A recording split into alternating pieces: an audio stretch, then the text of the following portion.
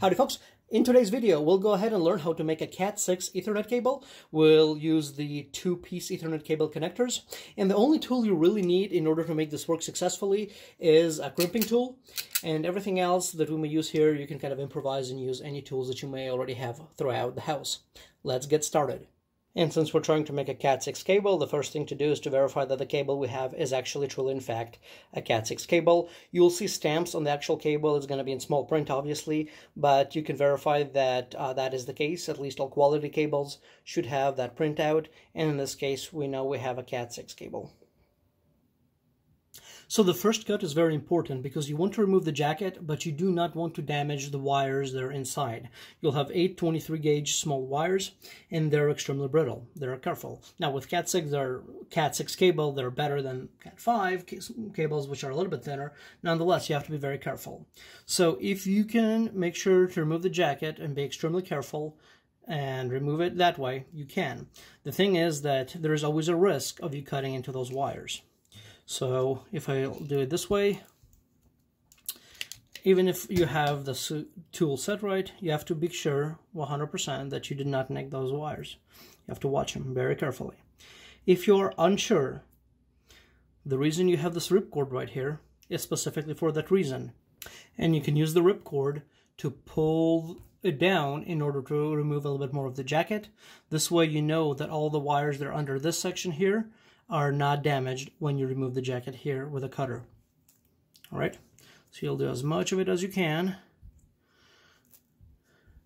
And now we can remove the jacket here and also the ripcord. All right, now we can pull some of the cables apart, and the other thing we want to do is remove the plastic separator piece. It just separates all of the wires, and you want to do it as low as possible without, again, touching or causing any of those wires to actually become damaged. So you have to be very careful with that.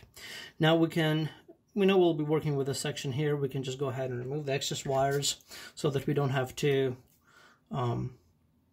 untwist them, and only untwist the section that we'll be working with here.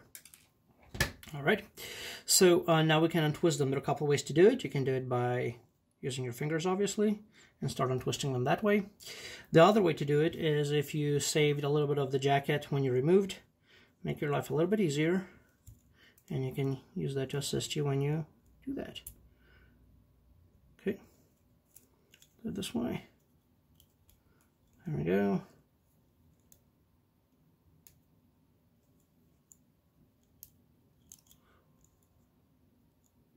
Just makes it go quicker without having to actually untwist them without it. Alrighty. Now, there are a couple of schemes you probably already saw online on how to coordinate it together. Pick one. There is 568B, 568A. Doesn't matter. I don't really care. So we'll be using 568B here, but as I said, pick the one that you want. So now that they're untwisted, make sure you arrange them in that appropriate way. So we'll start with orange-white, orange. And then I'm leaving it for the camera so you can see it.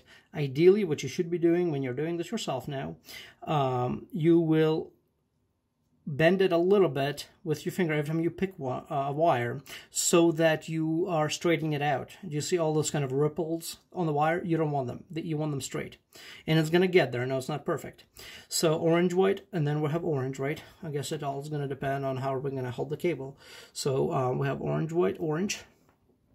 And then we need our green-white right here. Then we're going to go with blue. All right, now that we're back in focus, orange-white, orange, green-white, blue.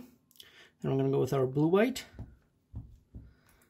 green, and it's going to be brown-white, brown. We're going to do it this way. When you're looking at the wires, just see where they're arranged here, so when you untwist them, when you arrange them, so that they're going to be the most direct way without causing any initial unnecessary twist.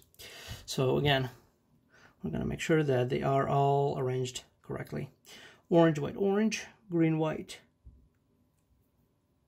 Okay, that was a speck. I thought there was something over there. So orange, white, orange, green, white, blue, blue, white, green, brown, white, brown. All right. And now I think we're ready to cut them further down and start loading it into the loading bar. Okay. So let's talk about the loading bar now. So as we're looking at the loading bar, you'll see the bottom section is flat and then the top side has a section that is pointing up. So keep that in mind. So with the pointed side up, facing toward the cables, now we can actually load those wires into the loading bar. And then once we do that, we'll re-verify that they're still in the correct arrangement. Alright, so you can see orange, white, green, white, blue, blue, white, green, brown, white, brown. And now, now that the cables are loaded in there and they're correct, we're going to cut them off right at the edge, right here, to make sure they're all straight. If they're not cut straight, then you can just do it again until it is. At this point, we're ready to insert the cable and then crimp it. So we want to make sure that the copper is facing up. And then the loading bar with the, remember I said it had a raised edge, so the raised edge should be pointing up as well. So it is pointing up, it is facing up, and now we can actually go ahead and push the cable into the connector. You may have heard a little click when that happened. That is when the loading bar actually enters all the way in. Once the loading bar is in and the cables are in, you'll verify that you can see all of those cables that are making the appropriate contact at the very end. Because once you crimp it, there is no going back. You'll have to cut it and start it all over again. And at this point, again, it never hurts to re-verify that you have everything correct and that it looks good before you crimp it. Once you verified it and it looks good, it's time to crimp the connection. You have to make sure to load the connector into the crimper correctly. If you do it incorrectly, it's not going to work right. What I mean by this, watch carefully how the crimper works. When I start pushing down the crimp, there are a couple of things that are happening. On the side facing the camera, there is a flat bar that is pushing down. At the same time, if we look at the other side right now, you will see that it actually has kind of the small pin pushers. And they crimp the actual 8 cables to the copper connectors. So you need to make sure that your cable is actually facing or entering the crimper correctly. So when we'll be crimping this, the flat piece is going to crimp this part right here, and then the small 8 pin connectors are actually going to push on these in order to make a good connection. At this point, we can go ahead and crimp the connection once we verify that it all looks good. If you're not sure, you can do it a couple of times. I like to do it a couple of times to make sure we have a good connection. And when you pull this, you know, don't go crazy here, but you should be able to pull it and not feel any give. It should be a good solid cable. So, again, we have a good connection here.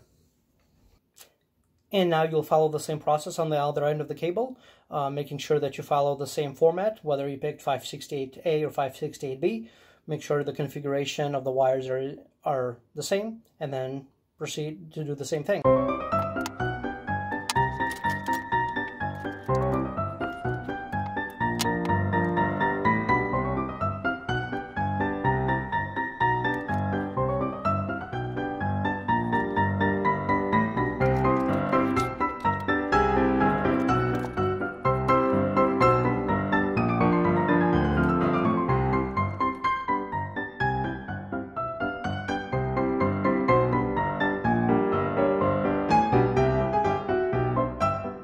Alright, now that we have the cable with the connections on, we can just plug it in and test it. If you'll be doing a lot of these, you can consider using some sort of a testing tool like this one. This one is old, but works very well. You'll put in one on each end, and then verify that we have good parity across all cables. So 1 and 2, 3 and 6, 4 and 5, and 7 and 8 cables are successfully communicating. This is a good cable and we're done. Thanks for watching. I hope you found this video helpful and beneficial. Take care.